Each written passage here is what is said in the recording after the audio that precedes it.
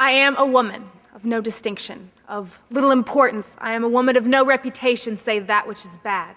You whisper as I pass by and cast judgmental glances, though you don't really take the time to look at me or even get to know me. For to be known is to be loved, and to be loved is to be known, and otherwise what's the point in doing either one of them in the first place?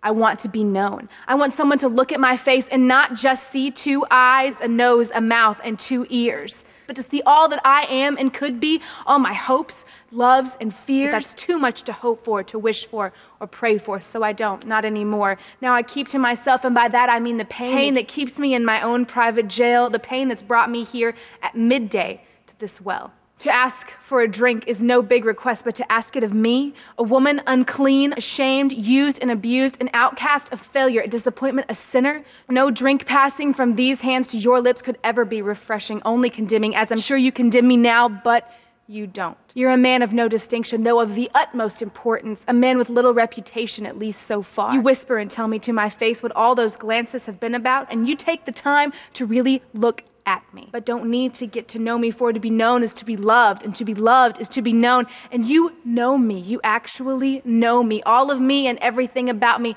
Every thought inside and hair on top of my head. Every hurt stored up. Every hope. Every dread. My past and my future. All I am and could be. You tell me everything. You tell me about me.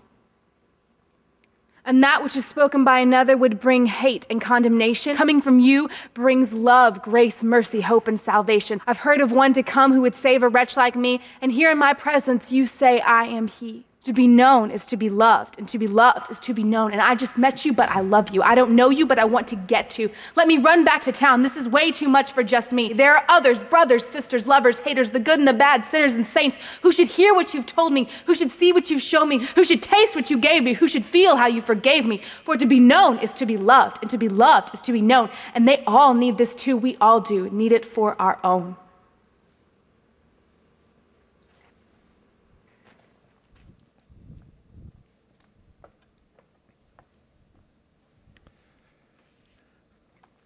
To know me is to love me, and to love me is to know me. I want you to remember those words because you'll understand them a lot better in about 25 minutes. I want to begin with a little quiz. I want to find out how much you know about water. Water plays a role in the story we're looking at tonight, so I want to ask you a few questions. So when I ask you the questions, just shout out whatever you want to shout out, whatever you think is the answer. And if you're at the worship cafe, same thing, shout it out. Even though I can't hear you, we'll try to respond that way. So first of all, what's water made of? Say it again? H2O. All right, water molecules, very simple. 3 atoms, 2 hydrogen, and 1 oxygen. Although, did you know scientists are still trying to understand how such a simple molecule behaves in such extraordinary ways? They still don't really understand how water does what it does. Secondly, how much of the Earth's surface is covered by water? 70 to 75%, some 326 million cubic miles of water. Bonus question, is there more water on the earth or inside the earth? Anybody have a guess? There's now research saying that there could be up to 5 times as much water deep inside the earth, some 400 miles beneath the surface of the earth, than in all the oceans of the earth combined. Amazing. 3, how much of the earth's water is drinkable? Not much, correct. Just 0.3% is drinkable. 4, what percentage of your body weight is due to water? About 60%, a little more than 60%. In fact, 70% of your brain is water, which might explain, something or another, I don't know. How much water should an adult drink every day?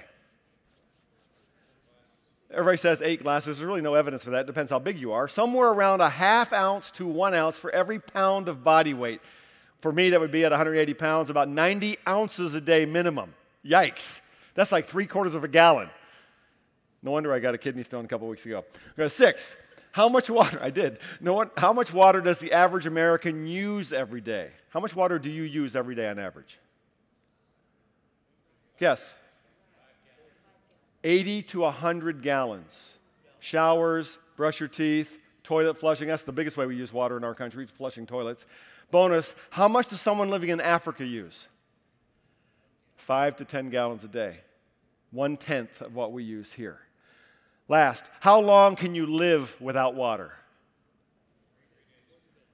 At max, about 7 days. You can live 40 days or so without food, only about 7 days without water. Life as we know it is impossible without water. In fact, scientists have never discovered a single living organism of any size, of any complexity, that can exist without water. I think that's why the Bible starts with water. Genesis 1, verse 2, second verse of the Bible. Darkness was over the surface of the deep, and the Spirit of God was hovering over the waters. And that's why water shows up over and over again in the great story of Jesus. Our year-long preaching theme is the story of Jesus. We are currently in a series called Going Public. And so far, we looked at the story of Jesus' conversation at night with a guy named Nicodemus when he said, "You must be born again." We looked at Jesus cleansing the temple, throwing out the money changers to establish his holiness and his authority. And today we move on to John chapter 4. Jesus has called his disciples. Others have begun to follow him as well. He's going public. His movement is gathering a little momentum. But Jesus hears that the religious leaders in Jerusalem are getting concerned and might be coming for him. So he decides to leave the region of Judea. Let's dive in. The story begins with a surprise that actually you probably missed and that we would miss because we're just not that familiar with the culture and the time. John starts, "So he came to a town of Samaria called Sychar, near the field that Jacob had given his son Joseph." Now the surprise here, in order to see it, we have to look at a map. There it is. This is ancient Israel, the region of ancient Israel. Look at the lower, in the south, you see the Dead Sea, the large body of water. The Jordan River travels north up to the Sea of Galilee in the north. So Jesus has been in the southern region, Jerusalem, Judea. He's gotten word that they're coming for him, that they're concerned, trying to shut down his beginnings of his ministry. So he wants to travel north back up to his home area of Nazareth in Galilee. And there are two ways to go.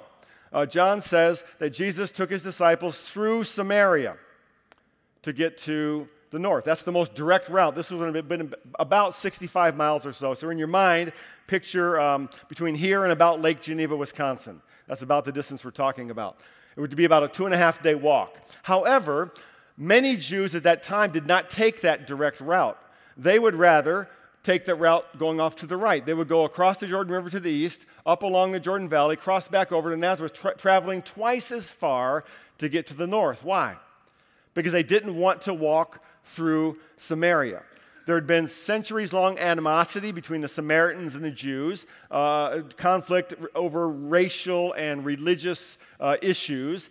And so the Jews wanted often to avoid any kind of contact with Samaritans. So they were willing to walk twice as far. But John says Jesus took his disciples on the direct route, ends up at Sychar, right in the heart of Samaria. That's a surprise. And if we see that, we should be asking ourselves, why would he do that?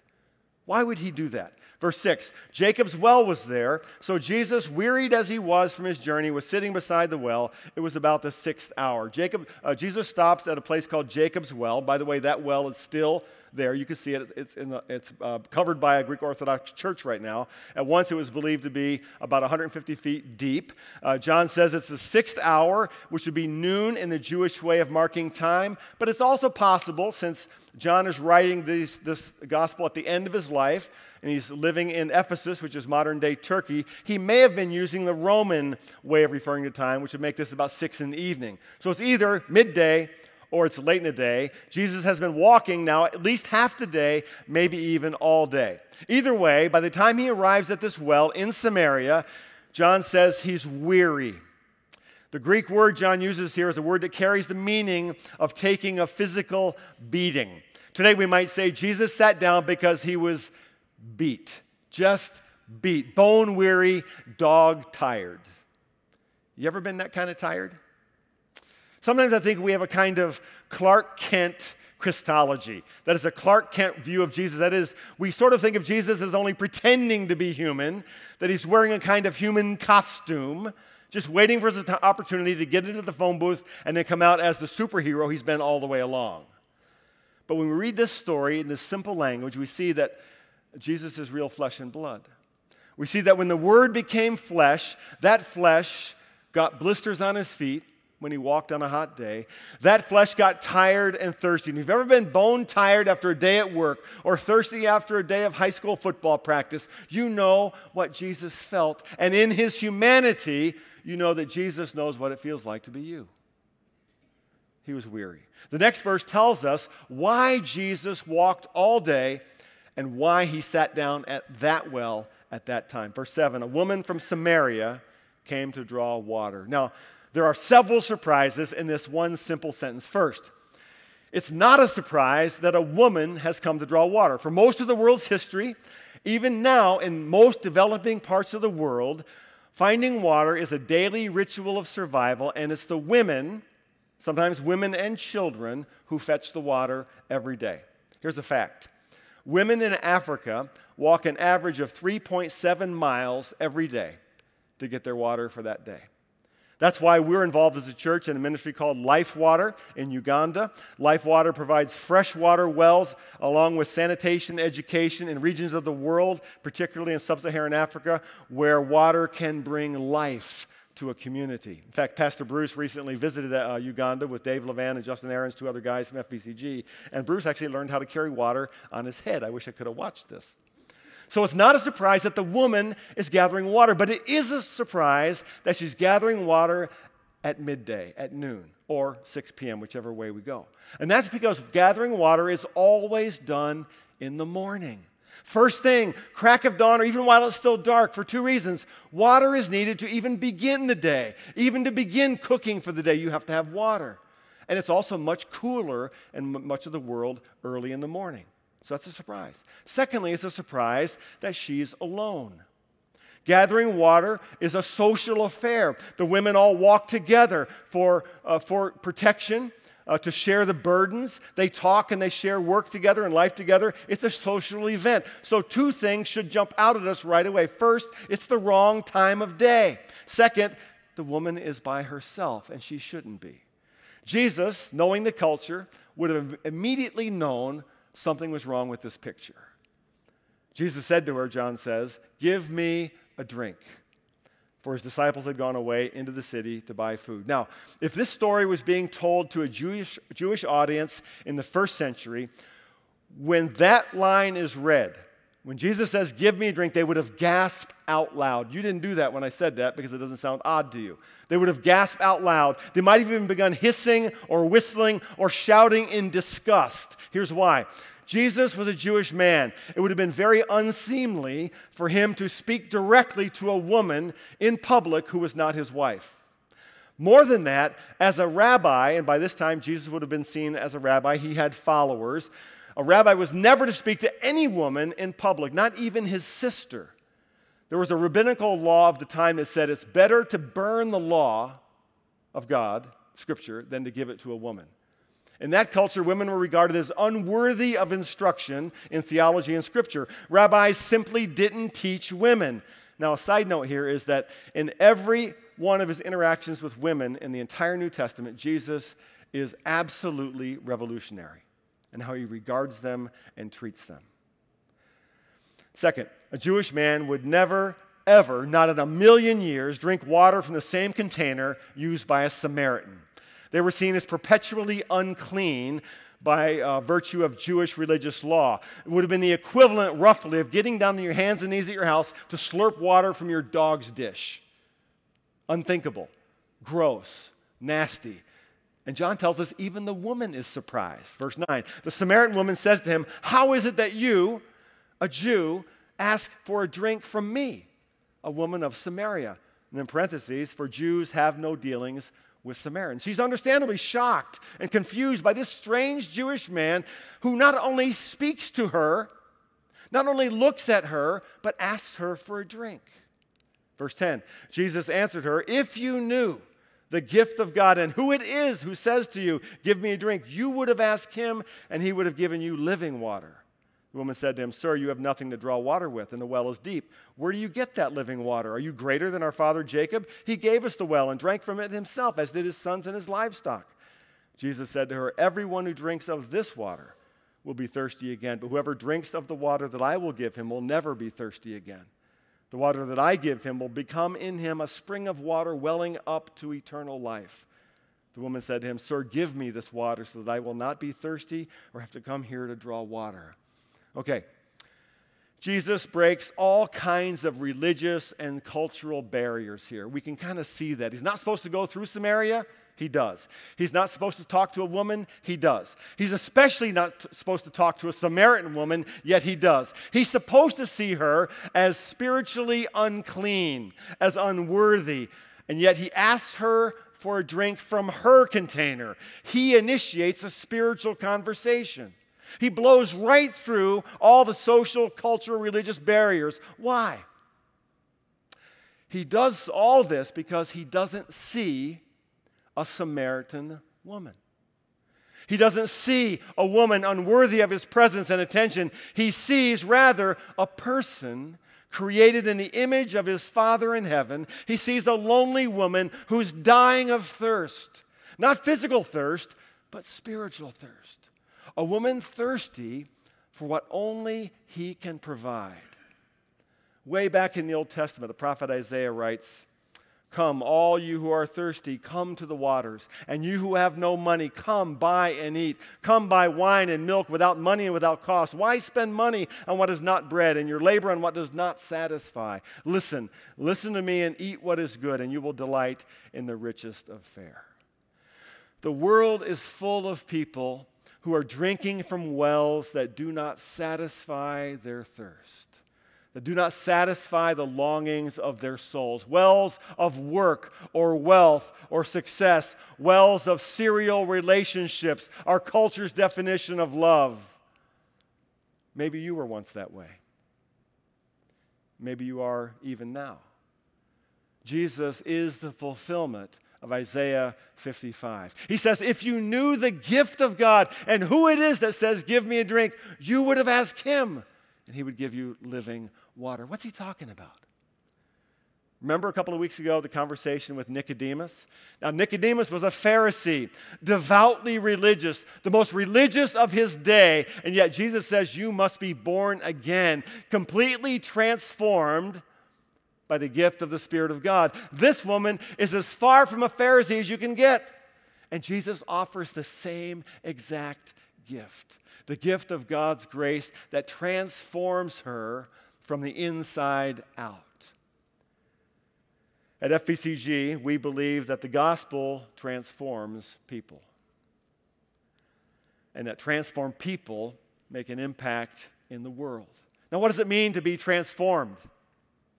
It means that Jesus changes our understanding of God. Jesus changes our understanding of ourselves. Jesus changes our understanding of salvation. Jesus changes how we see others. Jesus changes how we see the world. Jesus changes the priorities with which we live our lives. He changes us.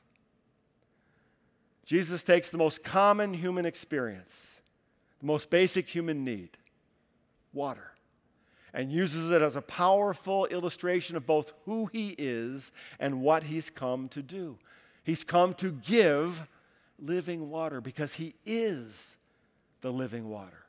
He may have had two comparisons in mind when he uses this phrase, living water. First might have been the Dead Sea.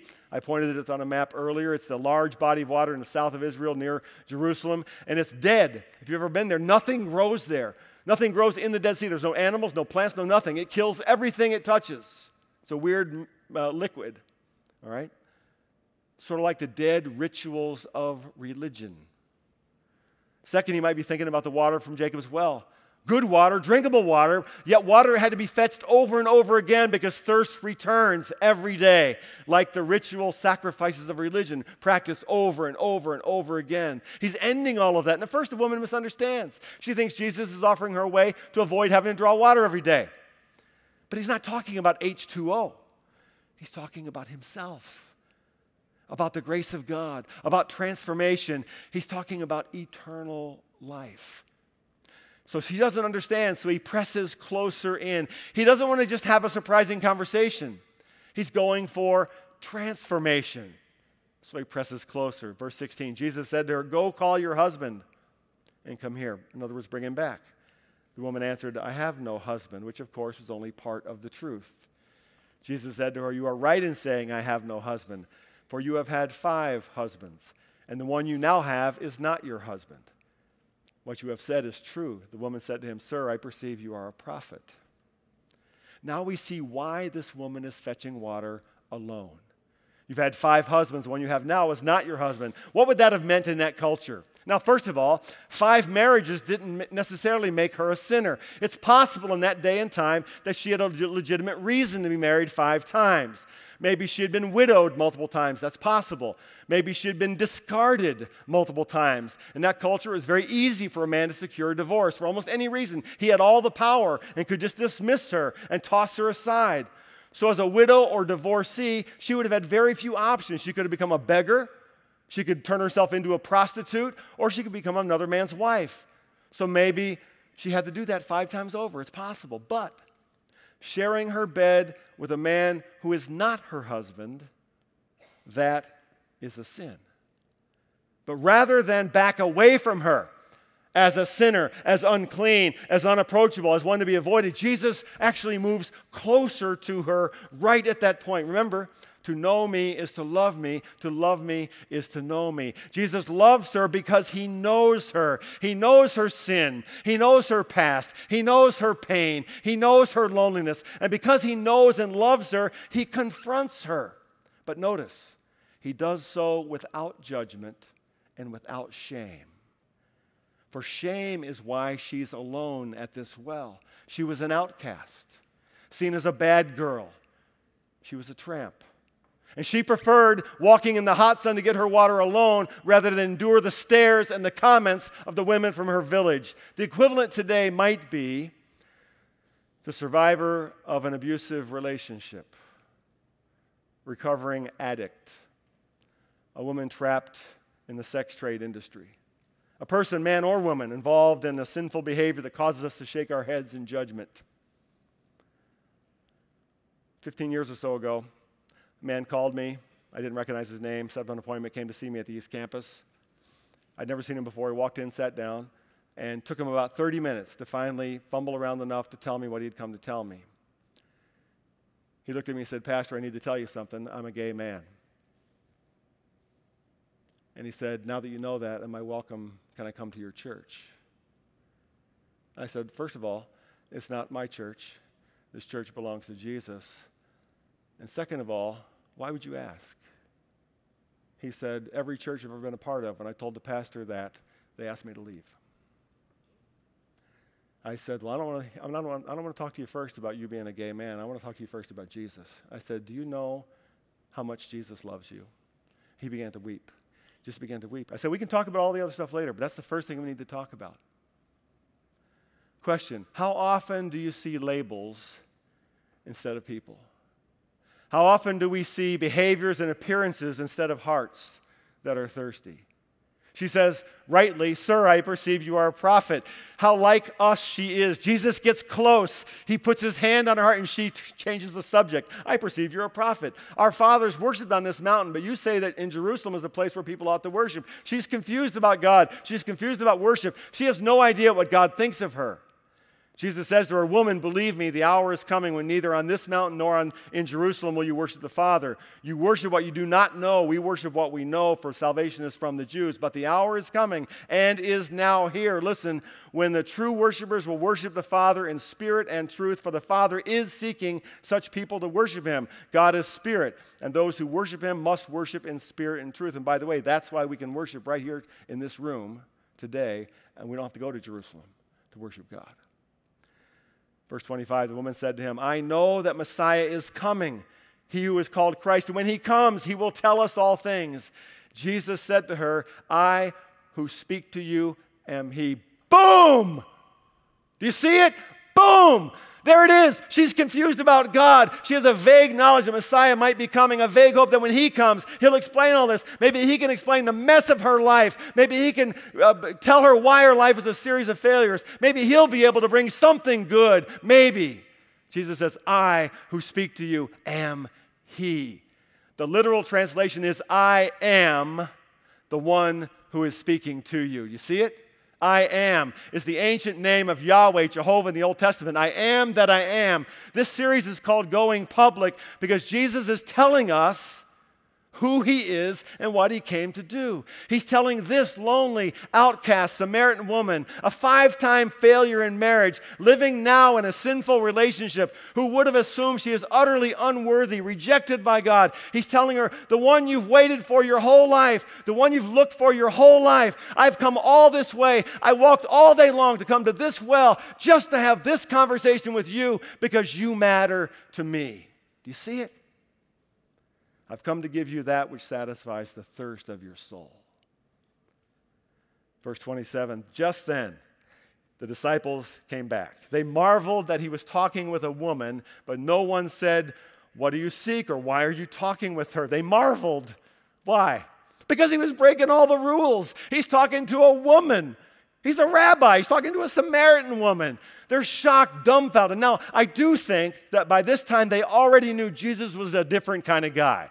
They knew that he might have been up to something good that they just didn't understand, so they just shut up and they just watched. Verse 28, so the woman left her water jar and went away into town and said to the people, come see a man who told me all I ever did. Can this be the Christ? They went out of the town and were coming to him.